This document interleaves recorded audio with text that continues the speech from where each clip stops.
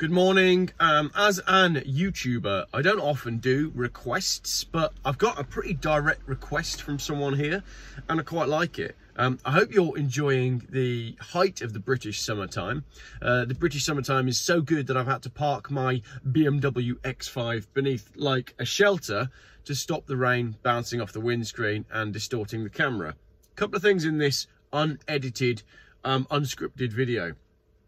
Comment that just came in on Facebook. Jeff, you should be doing a video about ULEZ. Every bit of mainstream media since Thursday has been saying the opposition is because people don't like green policies.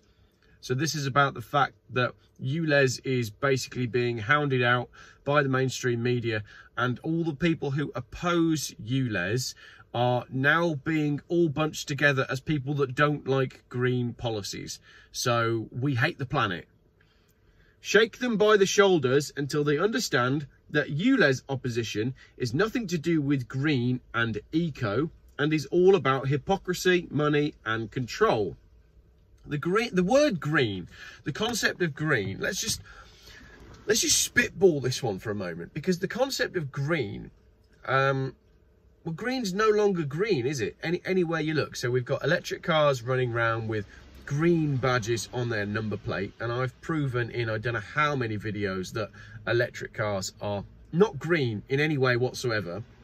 Add to that the fact that yesterday at a hill climb, Sebastian Loeb, the rally driver, his electric rallycross car went up in smoke, taking with it both cars that were in the garage and all of the team's equipment. Thankfully nobody was hurt, but there's another electric car going up in smoke. So there is nothing green about green anymore.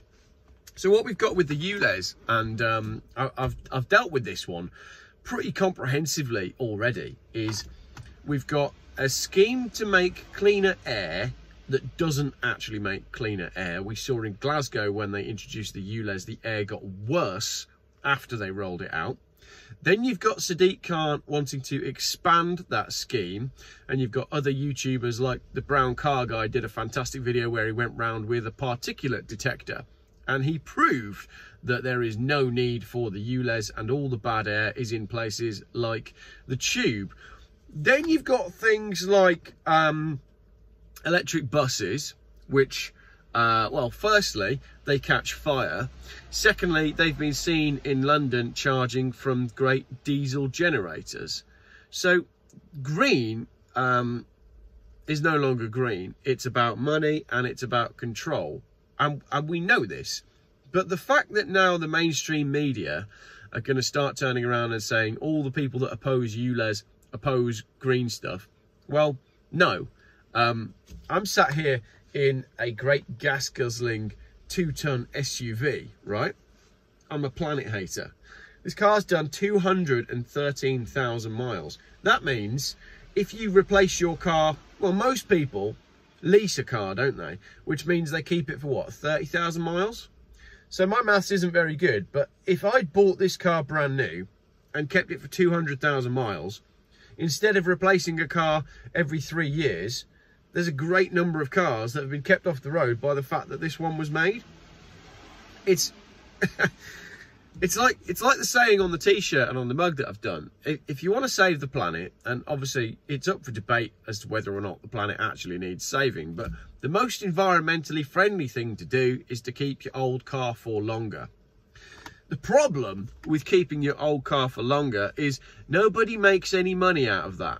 There's no money for the car manufacturer when you buy a new car. There's no VAT for the government when you buy that new car. So who wins if you keep your old car for longer? I mean, sure, the planet, the environment is better off because we haven't mined new materials to get your new car. We haven't had to ship you a new car every 3 years across the channel, or indeed from further afield every 3 years. You've bought the one, you've kept it for 200,000 miles, 18 years as this car is, and it's still working and running absolutely fine and doing everything that a car should do, and you still enjoy it.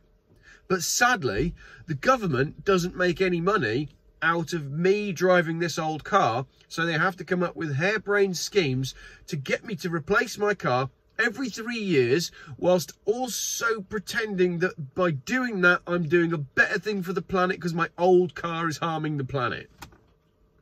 We are 100% living in clown world, and it's started to get to me. It really has. I don't know what what more can we do? What more can we do? The ULEZ, I said about six ULEZ videos ago, I said that I was finished making videos on ULEZ because I'd realised that the ULEZ was just a scam to introduce road user charging. Now, I've got on my phone here a screenshot of a document that was sent from Grant Shapps, right? Now, let's just clarify who Grant Shapps is. Let's Google him. Grant, stay with me for this video. Well, you don't have to, but it'd be nice if you did. Grant Shapps, right? British politician, Secretary of State for Energy, right? He's Tory, isn't he? So, the reason Sadiq Khan is pushing the ULEZ through, I don't know which WhatsApp group it came in on. The reason he's pushing the ULEZ through is because of this letter here, which was sent by Grant Shapps, Secretary of State, to Sadiq Khan, basically saying, TfL are bust, and if you push the ULEZ through, we will give you money. The immediate reintroduction of the London congestion charge, low emission zone and ultra low emission zone, and urgently bringing forward proposals to widen the scope and level of these charges in accordance with the relevant legal powers and decision-making processes. Grant Shapps, the Secretary for State, told Sadiq Khan that he must expand the ULEZ. That's on top of the fact that C40 Cities, which I've done a video on, that has now had 150,000 views, Sadiq Khan is the chair of C40 Cities. C40 Cities are funded by a whole load of bad actors, including the Clinton Foundation. Now, if you can see who's involved in C40 Cities, and you can see the connections to 15-minute cities and all these bad things that are going on with cameras going up everywhere and this Big Brother society that's expanding, and it's all going to be built on the back of digital ID and digital currency. If you can see all that, then me driving my car past a camera because my car pollutes more and now I have to pay... The whole thing is connected, and it's only ever about money and control. They want to take away your powers and your liberties, and they want to take away your money. It really is as simple as that. We've got parking spaces being removed left, right and centre. Cars being demonised left, right and centre. We've got the electric car movement being pushed despite the fact that it is anything but green. So there we go. A bit of a round the houses, Jeff still got man flu ramble in relation to the message that came in just then on YouTube, on Facebook, asking why I hadn't made a video about it. Every bit of mainstream media since Thursday has been saying the opposition is because people don't like green policies. No, it's not that we don't like green policies, it's that we can see that they are utter bollocks. If a green policy comes out and it's obviously beneficial to the planet, then we'll all get behind it. Let's all plant a tree. Let's do something cool like that. Let's make schools better. Let's make roads safer for children. There's like 8 billion... Oh, there's 8 billion people on the planet. There's 8 billion different things we could do that we could call green policies that would actually be green and would actually be beneficial for the people. The problem is none of the green policies that are being foisted upon us are beneficial for the people or beneficial for the planet. Green is no longer green. We need a new name for it because, like Pride, it has been hijacked by people who have an agenda, and that agenda is not good for you or me. That's it. I got a cold. I've had man flu for about 10 days now. And call me a conspiracy theorist, but I swear I'm allergic to the stuff that is being sprayed on us. What do you think? Have you been ill? Everyone I know is ill at the moment. Everyone's ill. All the blokes have got man flu, all the women are ill. Is everybody you know ill at the minute? Why is this? Is it maybe because we haven't had much sunlight, and sunlight is actually the juice of life? Sunlight literally powers human beings, but we've been told that, you know, the sun comes out, get your kid, put a hat on it, cover it in sun cream, there you go, don't get any sunshine on your skin. And then wonder why everybody's got cancer.